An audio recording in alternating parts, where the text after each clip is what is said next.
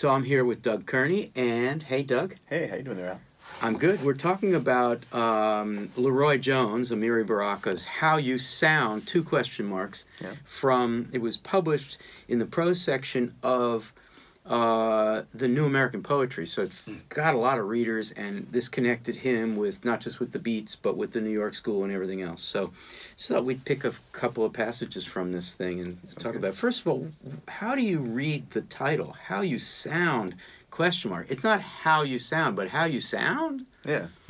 I mean, like, I would have to, like, track the kind of time period of where this idiom, like, really takes hold. Yeah. But I do know that there's this idiomatic phrase in certain African diasporic vernaculars. It's like, how you sound. Like this idea of even, like, how do you even sound saying this? Like, what are you talking about? Like, that's ridiculous, right? So even the possibility, you know, is, but also, you know, how you sound, like where are you coming from? Like what is the tradition or the arc?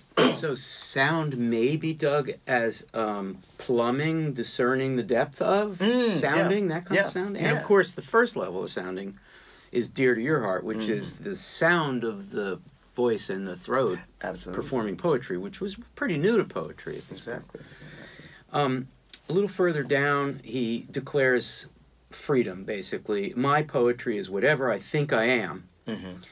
And then I make a poetry with what I feel is useful and can be saved out of all the garbage of our lives, what I see, am touched by, and then in parentheses, all caps, can hear. You make some sense of that?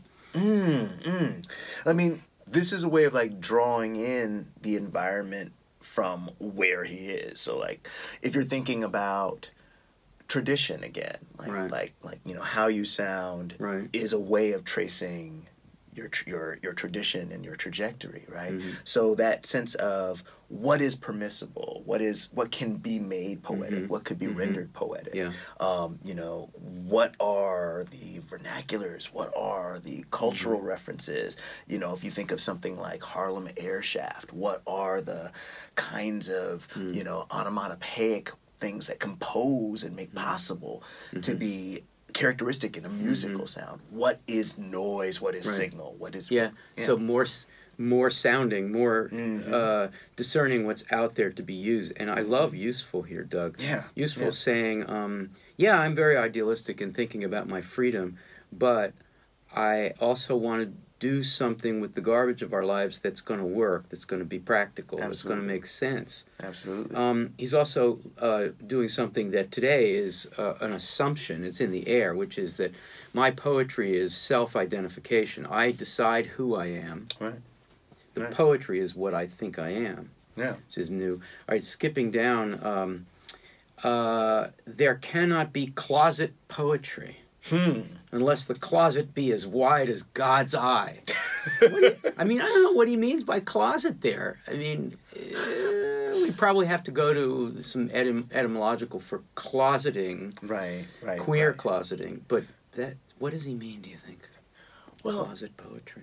I mean, there is that genre of work that is, whether you're talking about closet plays. Like closet drama. A closet drama. Okay. So, like, a poem that is only meant to happen in the head, which goes back to what you were saying about performance, right? Right, or not making aloud, right? Therefore, there's poetry. Poetry has to be made, taken out. It has to be presented, right? It has to be brought out. Oh, I like that. And so the closet would have to be as wide as God's eye, and therefore available to all creation, right? But, you know, but as you were pointing out, I mean, like, the idea of closet poetry, if Jones at this point is making that double meaning, you know, at that point in his history, right, we couldn't dismiss the possibility that that's also a bit of that signifying happening there. All right, two more passages. This is, you know, it's a little later, 5-6 years later, that he begins to associate freedom in the civil rights sense with art. Right? My art must be formally free and experimental if I am going to do justice to the concept of freedom I'm thinking about. This is a little before that, but I love this line nonetheless. And all that means that I must be completely free, and he means formally and experimentally, to do just what I want in the poem. I guess that's obvious, but do you mind commenting on that? Freedom here is the freedom to not choose traditional forms. Yeah, yeah. I mean, that sense of freedom. I'm thinking now about something that Arthur Jafa wrote in his essay, My Black Death, when he talks about self-possession, right? And he called self-possession like the issue, I think he said the issue par excellence of like of the black artist, and he locates this in jazz improvisation, right? Because if you are an Afro-diasporic artist, like what greater question is there in the 20th century than possession and self-possession? It's a pun. Self-possession is partly your own confidence, but it's also what you're talking about. Absolutely. So to be free to do just what you feel you want in the poem is an emergent tradition, but also a breaking out of these sort of boxes. Like the stanzaic room is also a barracoon at that point, right? It's also a ship's hold, right? So if you're thinking about it like that, the ability to decide at any given moment to do is a kind of self-determination, or you know, a variation on the idea of self-possession. So I think that's... All right, I said there was going to be one more passage after that. I lied. There's two. So a little later in the same paragraph, continuing the point we were just talking about, I'm not interested in writing sonnets, sestinas, or anything, only poems. If the poem has got to be a sonnet, unlikely though, or whatever, it'll certainly let me know. Right. It's funny and good. Right. But what's he saying there? I mean, I assume that you completely... harmonize with this. You find whatever form will work. Right, absolutely. And I mean, there's this really interesting moment that's a kind of a giving over. Like, if the poem has got to be a sonnet, right? And there's a kind of a unlikely, unlikely, if so, right? But if so, and it's like has got to be, right? And which is this sort of like, okay, fine, right? So and he's following the poem's demand, right? It's tricky, it's magic, but and he's also, you know, he's coming after Claude McKay, who wrote sonnets, and County Cullen, who wrote ballads and sonnets. So he's not disrespecting them. He says it's possible, unlikely though, but whatever works, and certainly McKay's sonnets worked for what McKay was trying to do. Right, and that it will tell him that. But I also like the way he's saying that he's not interested in writing sonnets. He's interested in writing poems, which I think is an important distinction, right? He's not interested in performing this particular form. Right. He is interested in writing a poem.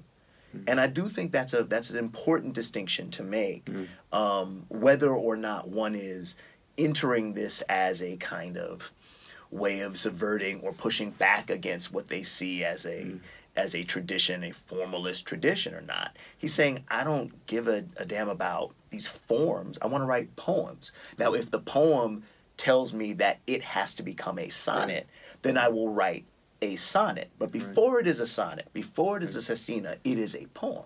Right. And I think that's an important sort of thing, a useful bit of advice. He's reversing what at the time certainly, and even today I think in a lot of MFA programs, there's this idea that you start with an idea about which form you're going to use. And then you find out what you're writing about and you make it contort to the form. The form writes the poem. This is the other way around. Exactly. It says, okay, I've got something to say, and if a sonnet is the vehicle for it. Okay, one last thing, the last line. And I'm sure you have a lot to say about it, but we have to be quick. And the diluted formalism of the academy, parentheses, the formal culture of the U.S., is anemic and fraught with incompetence and unreality. And this comes after he's talked about projective verse of Olson and the irregular foot of Williams, and this sort of general idea, almost a free jazzish idea, that how you sound is what's important. So then he ends with a dig at formal, what we might call official academic poetry of the time. Right. Wow, you could say a lot about this, but I invite you to say one thing. This is not something you thought about much, right? Right. But okay, so I'm going to say two half things, and to make a whole thing. Okay.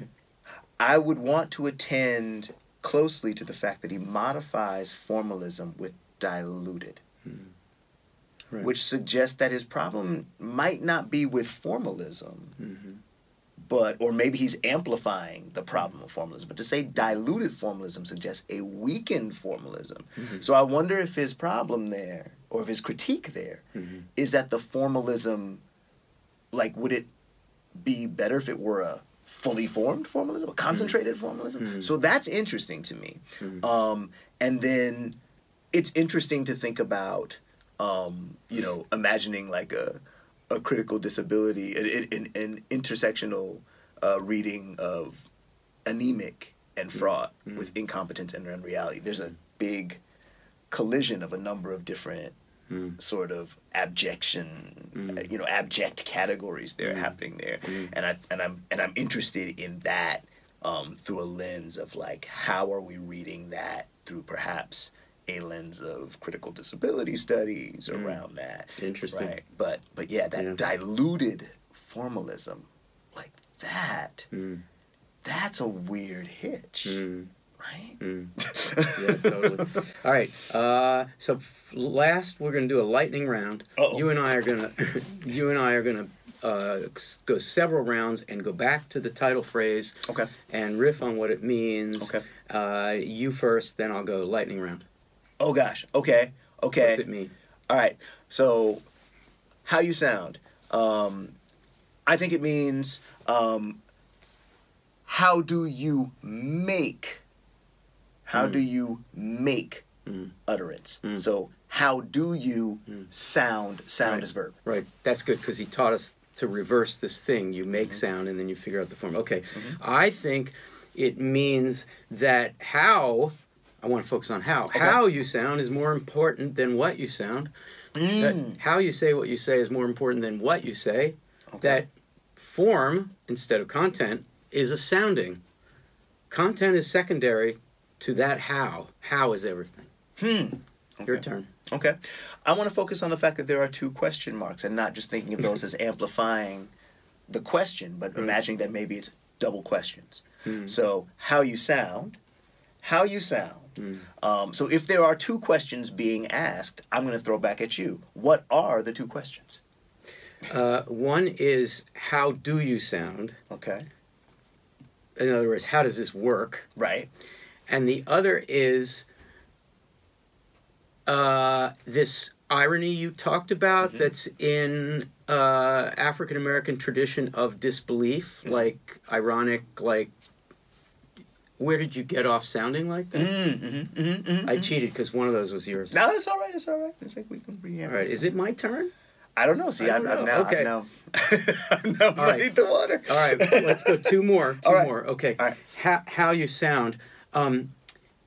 This is at the end of the great anthology, the New American Poetry. If you go back to the back of it, and you'll see some prose statements, and one of them is an instruction manual on how to sound. Right, as opposed to how to write.